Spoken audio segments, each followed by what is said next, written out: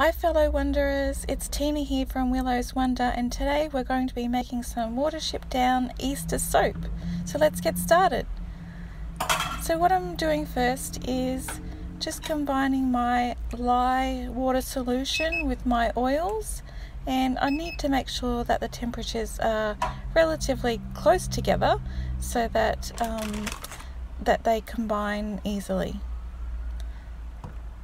It's really important when you're working with lye to wear protective clothing, gloves and glasses to protect your eyes, and to make sure that you don't get any splashes anywhere, because it is a caustic product, and the lye water solution is basically made up of sodium hydroxide and distilled water. I add a bit of salt to my lye solution water to help the bar of soap harden up. It's also good to add some sugar, which will make the bar produce more lather. So I'm just using my stick blender to combine my oils and lye water until I reach a light trace. And this is the previous version of my Watership down soap that I made, where it had purple and green. So this time I was trying for something different, and I was going to create, instead of the purple, have more of a chocolatey brown colour with the green grass colour. So let me know whether you think the purple and green look better, or whether the chocolatey brown and green looks better. So I'm just testing to see whether I can see a light trace on top of my soap batter, and that's where you can just see the outline of the lines that you're drizzling on top of the soap. That's when you know that you can split your batch to create your accent colours. So I created a couple of accent colours for this soap. As I said before, one of them is a chocolatey brown colour, which I used organic cocoa powder or cacao powder, and with the other colour I used green mica to produce a green grass colour. And this soap was inspired by my niece, Amelia. And I just thought I'd like to make her a different Easter present than the Easter presents that she normally gets. So I thought I'd just do something a little bit different for her. And as we speak, I've made two batches of this Watership down Easter soap, and both have sold out before they were even completely made. So they have been such a popular soap, and I'll definitely be making them next year for Easter. So I'd like to get your opinion on whether you like the purple and green or the chocolate and green colours as well.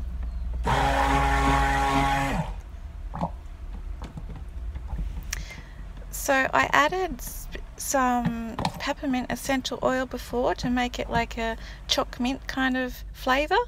And these are some little chunks of gold that I've prepared earlier that will go into mix in with the chocolatey soil colour.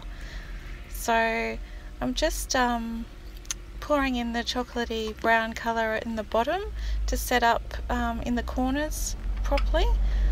And I'm just putting my little gold chunks, and I thought next year I might try to create some gold Easter eggs instead of the chunks here that I mixed together with the soil type of colour. And I also prepared earlier some little Easter bunnies, which I just used a plain old cookie cutter to cut out the shape of the Easter bunnies, and I coloured them with a gold mica and olive oil mixture, and that was the same with what I did with these chunks that I'm putting in now. So, and I tried to create a swirl between the chocolatey brown colour and the green grass colour to look like the underneath of the earth basically. and then on top I was planning to use piping to pipe the soap onto the top of the soap to make it look like some grass that the little bunny was sitting on top of, and they just turned out so cute.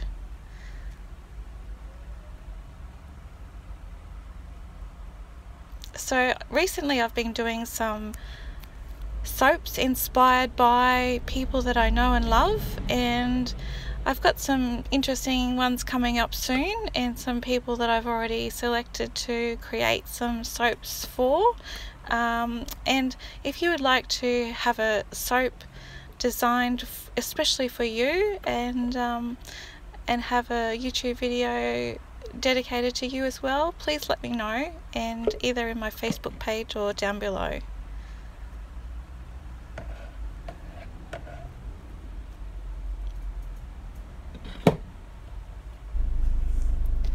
So Amelia is my little niece. She's the same age as my son.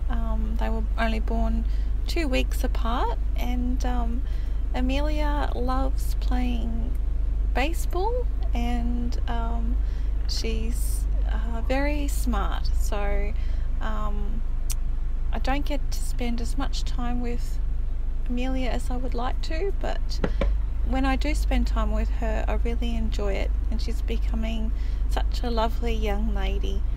So I'll be giving her one of these soaps for Easter. And this is a little cookie cutter that I use to cut my little rabbits. I painted them with gold mica and oil mixed together, and this is the layer of green piping that I decided to create as an effect like grass, just popping up from the top of the soap there where the bunnies will sit on top of. And I'm pretty excited how it turned out. I have seen some piping kits with a proper grass tool on the end, which I should have used, but I'll need to get myself some of those tips.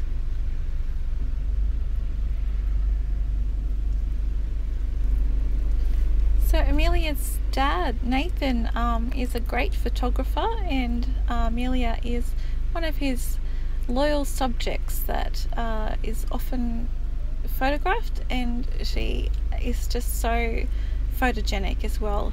The photos of her out in nature, out and about near creeks and rivers and beaches and all sorts of parks and things, are just amazing photos and so beautiful. So it's really great to be able to have those memories with her.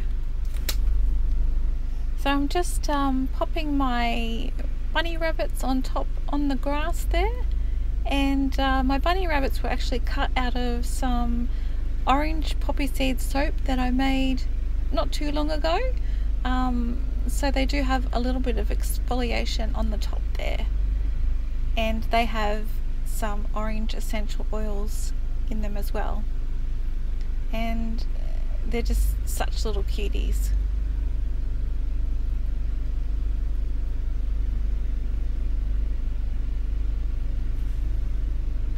So this is the final product, just about to set up, and I'm just sprinkling some light gold mica from New Directions, Sydney, Australia, on the product setting up, and it just gives it a beautiful little shimmer and sparkle. And this is my Watership down soap. I hope you enjoyed the video. Please like it and subscribe to my channel, and click on the little bell to be notified of when my next video is. Thanks for joining me, and thanks for watching. Until next time, stay clean.